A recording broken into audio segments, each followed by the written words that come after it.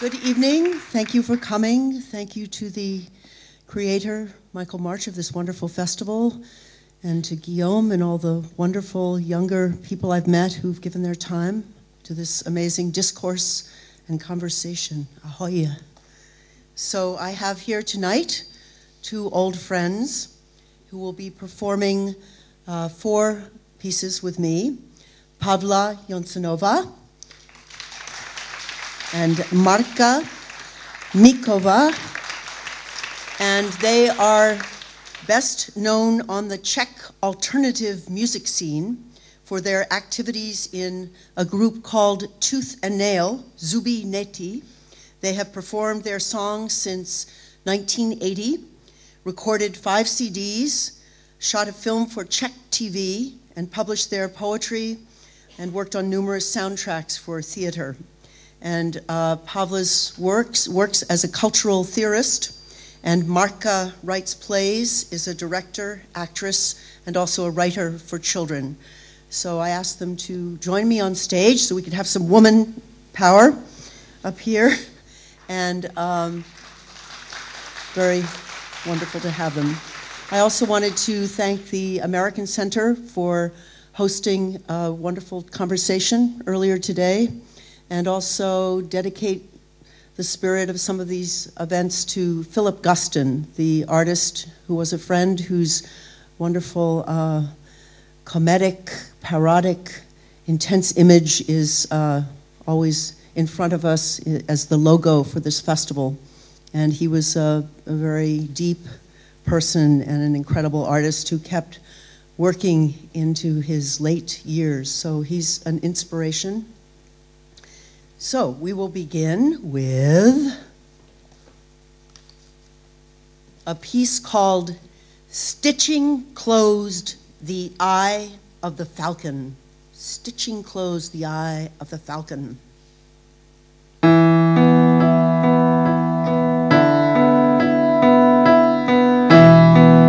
Without care, without seed pearl, without stitching closed the eye of the falcon, without seemly rectitude, without the platitude of, oh, thou muddled media pundit, without questionable doubt or metabolism, without a geographic category of speech that will travail, without a hint or glint of secular mastery, without ritual framing, without a theatrical sense of illusion and bandying about in or on or inside a thermosphere, without it working against you, and when it does, being able to go on without it, without gavots, without gazelles that you study in neighboring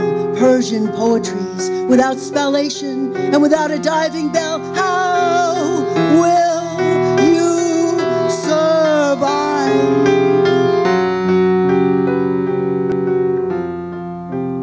Without rapacious wildcats, without the sense of security you have always expected, without your familiar stage fright, without the caves, without the bombing of caves, without the mystery of caves that long to exist in the handprint, in the cave of that memory, without the caves in your memory of that mystery that lives in them, without the bombing of caves, without the rivets that hold the whole machine together, fastening together, asserting the rivet dominion without which you do not have a plan of fastening together, that wing together that hold the whole throbbing machine together, fastening together of wings, of arms, for the automaton that holds the capital together,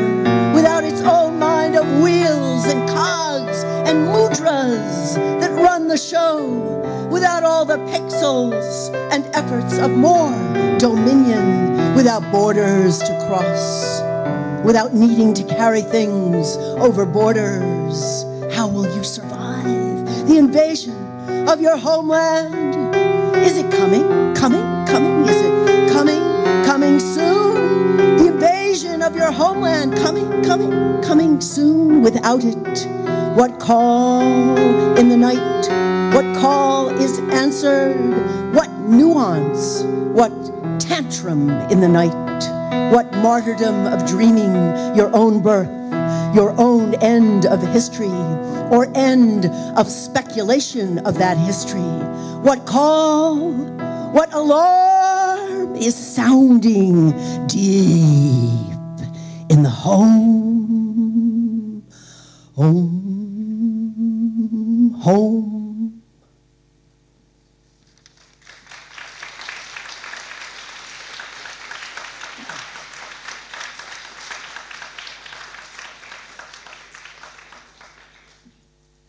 And the next piece I will do solo.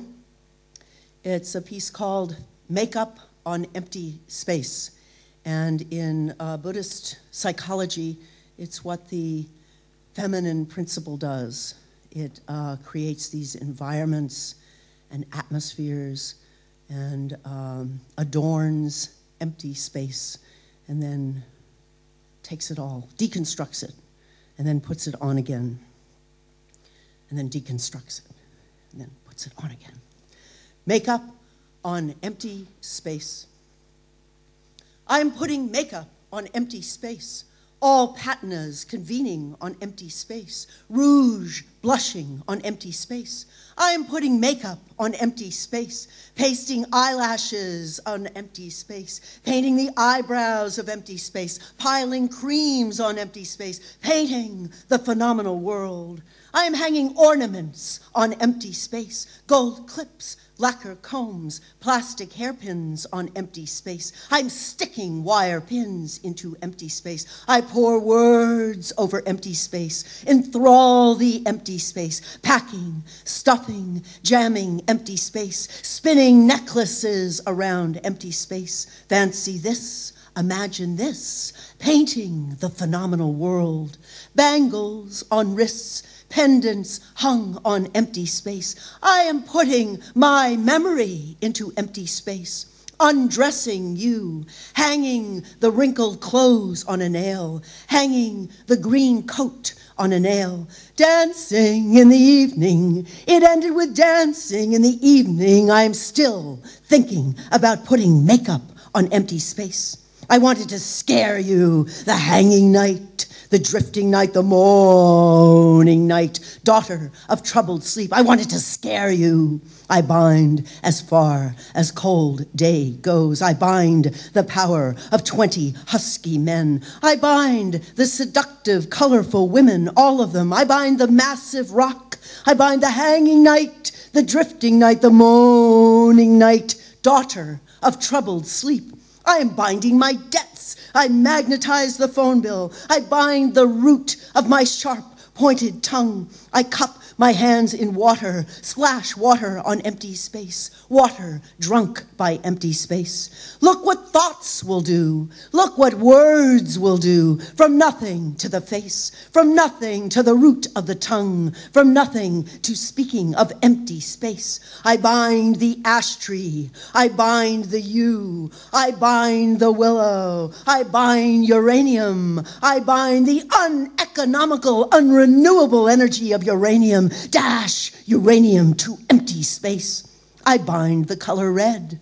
I seduce the color red to empty space. I put the sunset in empty space. I take the blue of his eyes and make an offering to empty space, renewable blue. I take the green of everything coming to life. It grows and climbs into empty space. I put the white of the snow at the foot of empty space. I clasp the yellow of the cat's eyes sitting in the black space. I clasp them to my heart, empty space. I want the brown of these old floors to rise up up to empty space. I take the floor apart to find the brown again. I bind it up again under spell of empty space. I want to take these old walls apart. I am rich in my mind thinking of this. I am thinking of putting makeup on empty space. Everything crumbles around empty space. The thin, dry weed crumbles. The milkweed is blown into empty space. I bind the stars reflected in your eye. From nothing to these typing fingers. From nothing to the legs of the elk. From nothing to the neck of the deer. From nothing to porcelain teeth. From nothing to the fine stand of pine in the forest. I kept it going when I put the water on, when I let the water run, sweeping together in empty space. There is a better way to say empty space. Turn yourself inside out and you might disappear. You have a new definition in empty space. What I like about impermanence is the clash of my big body with empty space. I am putting the floor back together again. I am rebuilding the wall. I am slapping mortar on bricks. I am fastening the machine together with delicate wire. There is no eternal thread. Maybe there is thread of pure gold. I am starting to sing inside about empty space. There is some new detail every time. I am taping the picture I love so well on the wall. Moonless, black night beyond country plaid curtains, red dakini stomping on an empty space corpse. Everything illuminated out of empty space. I hang the black linen dress on my body, the hanging night, the drifting night, the moaning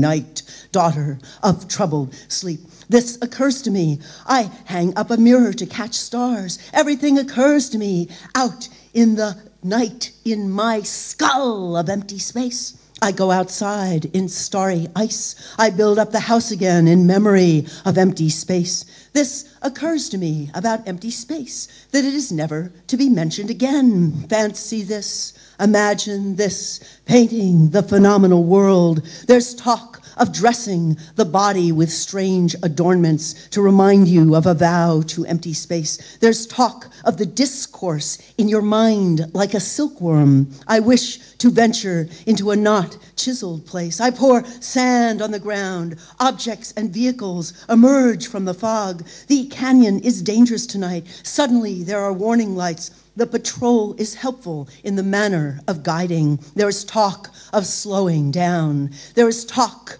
of a feminine deity. I bind her with a briar. I bind with the tooth of a tiger. I bind with my quartz crystal. I magnetize the worlds. I cover myself with jewels. I drink Amrita. There is some new detail every time. There is a spangle on her shoe. There is a stud on her boot. The tires are studded for the difficult climb. I put my hands to my face. I am putting makeup on empty space. I wanted to scare you with the night that scared me, the drifting night, the moaning night. Someone was always intruding to make you forget empty space. You put it all on. You paint your nails. You put on scarves, all the time adorning empty space.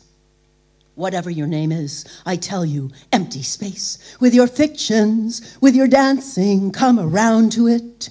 With your funny way of singing, come around to it. With your smiling, come to it. With your enormous retinue and accumulations, come around to it. With your extras, come round to it. With your good fortune, with your lazy fortune, come round to it. When you look most like a bird, that is the time to come around to it. When you are cheating, come to it. When you are in your anguished head, when you are not sensible, when you are insisting on the praise from many tongues, it begins with the root of the tongue. It begins with the root of the heart. There is a spinal cord of wind singing and moaning in empty space.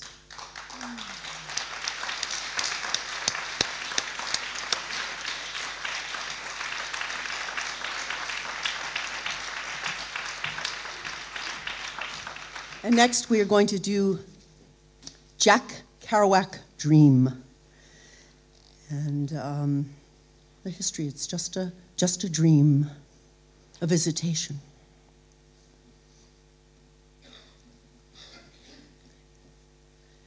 Jack Kerouac dream.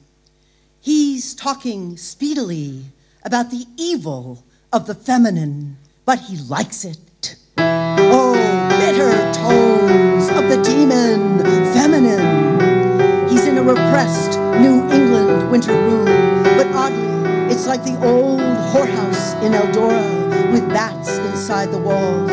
There's peeling wallpaper of gold fleur-de-lis pattern on green on the far side, and his coat of arms, or rather, his mother's armchair is close by. It looks like a shrunken deer's head, size of a rabbit's foot, with French letters crudely scrawled on a wooden plaque beneath. Et peur, translates is fear, but cognate too, or sounds like espoir, hope. He's shivering in an old camel's hair coat, smoking Chesterfields, old golds, in front of a raging fire. He's wanting to hunt and gather, he says, but it's too cold. Where can we go to forage now that all the skies are broken? I'm thinking, if only I were born earlier, I could love him, take care of him. Close to his face now, I see its raging corpuscles in the dancing firelight. Intricate Aborigine designs tattooed on a remarkably pristine visage. It's adrift, flesh and bone, mortification, deadpan, life's a raked field. I'm part of a Buddhist plot to get him to be reborn, to liberate all sentient beings.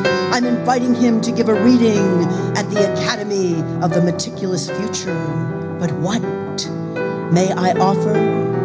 I tried calling, your phone was dead, was why I came. I tried calling. He's off somewhere else, his eyes moist and glassy.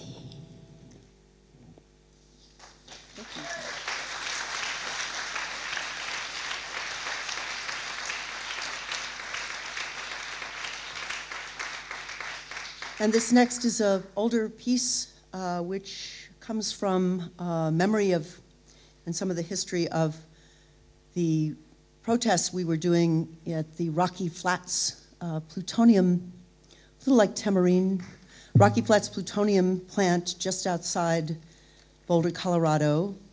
This was in the 70s, and we kept the protests going for 20-some years, and the plant has been closed. There are very serious issues about how to protect the citizenry because, of course, plutonium has a half-life of nearly 250,000 years. And there have been some very interesting proposals from Joanna Macy, who's been very involved with the scientific peace community, and suggests that we train our young people to be guardians. It would be like doing military service to keep this site clear. And there are battles still going on because there's polluted soil, and they want to turn it into a park, into a family place where you can walk your dog, and yet there's still this incredible poison, toxicity there. So this is a little memory of some of the protest, and with Daniel Ellsberg and Allen Ginsberg, the Bergs, the two Bergs, and it's called I Remember Being Arrested, and it takes a form from the wonderful poet and painter Joe Brainerd. So I remember being arrested. I remember being arrested at Rocky Flats nuclear weapons plant. What I was wearing, a red and white Hawaiian shirt, white straw hat with plaid ribbon, white pants with a gentle crease down the front. I remember the guards in their black action suits. I remember thinking they are just boys. I remember the guards with their megaphones giving a countdown as we squatted on the Rocky Flats property. You have 10 minutes to evacuate the premises. You have 9 minutes to evacuate the premises. You have 8 minutes. You have 7 minutes. You have 6 minutes. You have 5 minutes. You have 4 minutes. You have 3 minutes, 2 minutes, 1 minute, and so on. I remember what a beautiful day it was, how passive the mountains looked, how majestic. I remember thinking all this could disappear. I remember thinking I was 6 years old when this place was built, how it cost something like $250 million, how the word trigger is a funny word, the name for a horse, for a gun, not a bomb. I remember thinking the word button was a funny word to use. I remember the 10-pound plutonium buttons extracted from fuel rods were shipped to Rocky Flats on trains. I remembered tender buttons. I remembered we meditated on the train tracks and tried to stop the shipments of plutonium. I remember trying to sound intelligent when the microphone was shoved in my face and not just singing, "We shall overcome." I remember thinking it's hard to visualize plutonium, something that is invisible and doesn't exist in nature. I remember that it comes from uranium. I remember trying to visualize bombarding uranium with neutrons. I remember trying to visualize the chart of elements as it hung on my high school wall while riding in the bus to the courthouse in Golden. I remember being with Alan in Chicago during the Chicago 7 trials. I remember thinking that I would demonstrate with him anywhere in the world. I remember being with him at a gay rights benefit in Aspen, how we were in a bathroom right before the reading and he needed to inject the needle with insulin into his arm. I remember his good cheer on the bus to be booked in Golden, also his gentle anger. I remember how I went and Xerox colored paper with mantras on them to hand out at the demonstrations in Chicago. We went to the park. It was getting dark. I remember a lot of people had megaphones. I remember I started chanting Om, Ein, Kring, Kling, Chamanda, Yea, Vijaya, Om, Ein, Kring, Kling, Chamanda, Yea, Vijaya.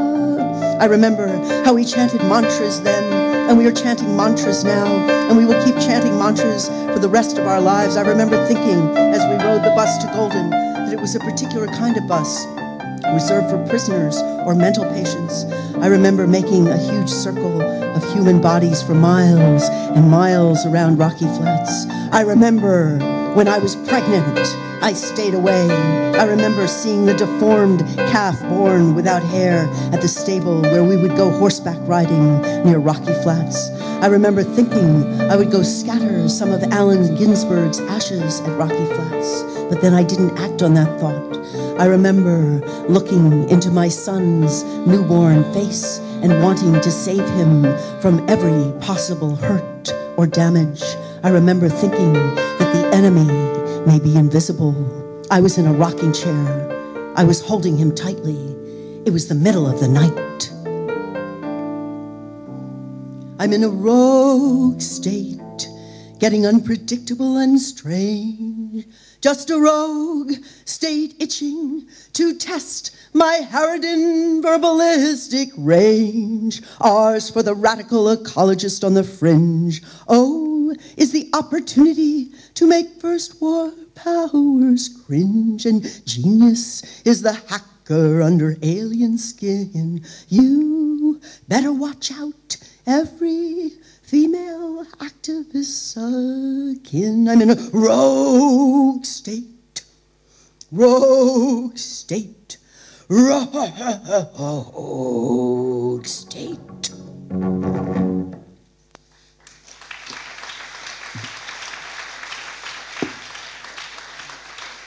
And we just have 2 more, and I'll read this poem. It's after a Thai form from Thailand called the Nirat, N-I-R-A-T, and it's a separation song.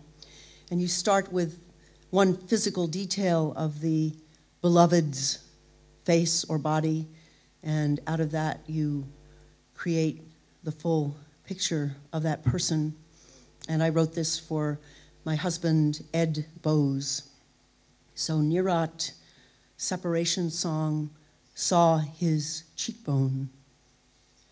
Saw his cheekbone, saw it again, clean on the eye, clean against the eye, the ridge, the lean ridge, the graceful, stoical ridge, clean against the eye, ridge without shame.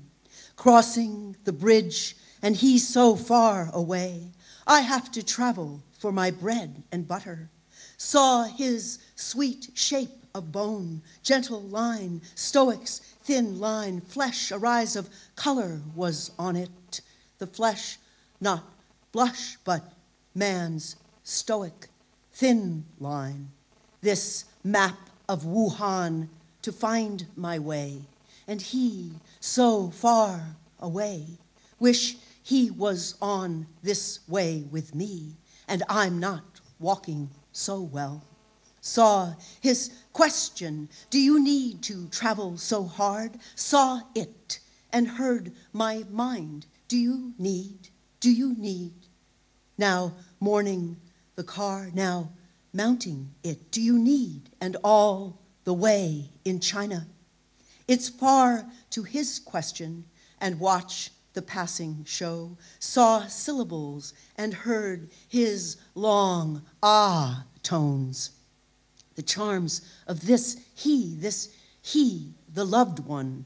What I see in him, radical, and the need is pure. Saw his gait, a centaur's, make him mythical. He is my celestial centaur. Saw the gate, do you need? And hold me between legs, and bound his strong legs, to think always of that exile out of there that crazes you, that here that crazes you, a strange dynasty. But over here I move my poetry toward him. See the way I lie down with Buddha in Bangkok. See my faith astride the Tao gardens of Wuhan. See his body, and I'm the old one. Wandering, do you need, he said.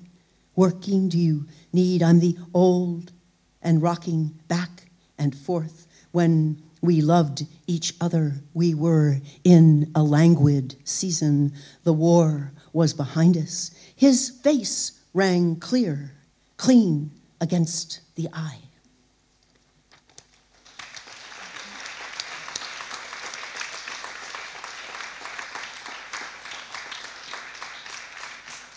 And we'll finish with a piece, an oral piece, sort of a scat piece called Skin, Meat, Bones.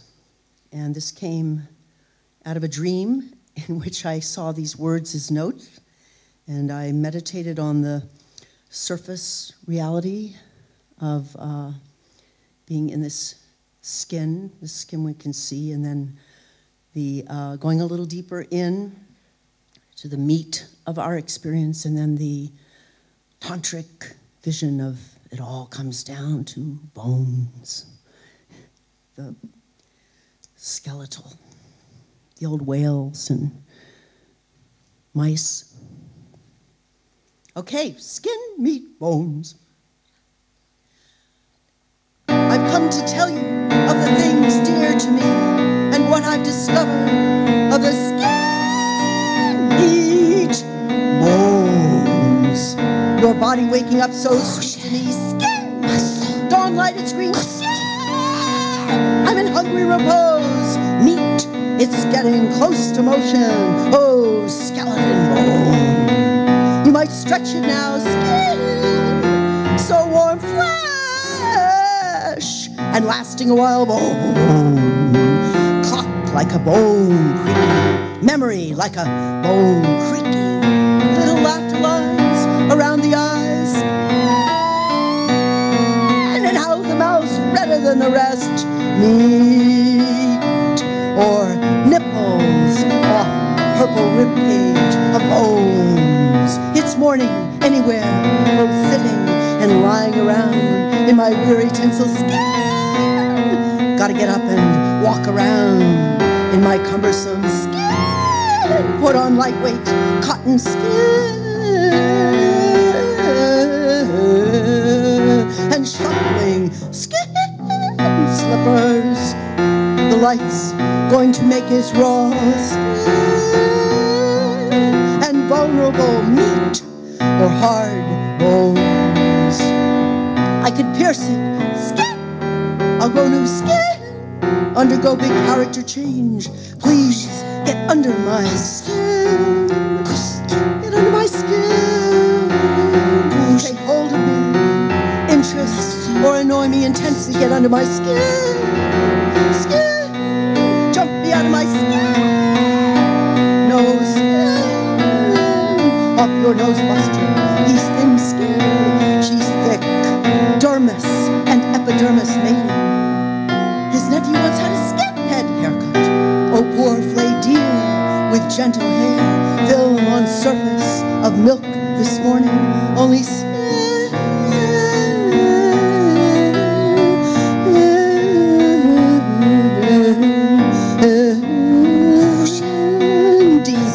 Let's go to the oily skin flick. Tendency of high frequency alternating current to flow through the outer layer only of a conductor. Okay, you've wounded me, but it's only skin deep. I'm sitting down in my sweet smelling clammy skin to eat some juicy meat. One man's meat is another man's poison. Animal flesh is tasty. Had a dream the meat was turned inside out. Flowers blooming there. Had a dream the jackals came. This was in India to collect the meat of my father's forefingers. Oh, cloud-shaped like a tenderloin steak.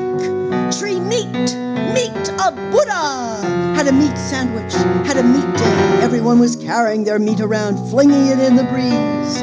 Small town, downtown, spring, time to show off your meat. Go home when it's dark and sit down with the bones. I live in a bare bones room. He's working my fingers to the bone. My friend Stephen is living close to the bone. I'm boning up on my Du Fu, Dante, Williams, Carlos Williams, Campion. And why is he such a bonehead? Won't listen to a thing I say. And why are they so bone idle? Won't do a thing I say. I'm gonna point my aborigine bone at you and get you wiser. I've got a bone to pick with a senator. I've got a bone to pick with a Pentagon. The bone of contention has to do with whether or not we get our lease. Our old 68 Ford's old bone shaker. Ivory, dentine, whalebone, dominoes, dice, castanets, corset are some of the things made of bone. But after I die, make of my bones flutes, and of my skin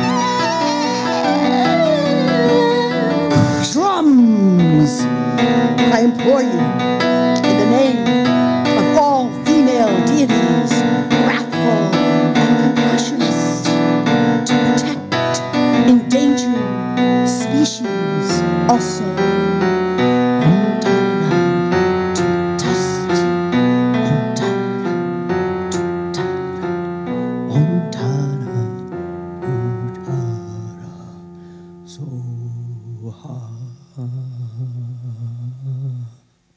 Thank you.